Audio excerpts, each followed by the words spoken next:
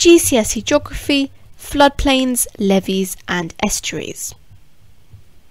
Floodplains are wide valley floors on either side of a river, which occasionally floods. When rivers flood, the water slows down, loses energy and deposits the material that it's been transporting. This builds up the floodplain. Levees are formed by the repeated flooding of the river.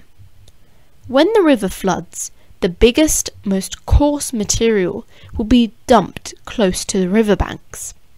This will continue to build up the levee over time.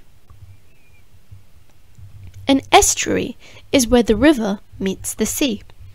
The river here is tidal, and when the sea retreats, the volume of the water in the estuary is less reduced.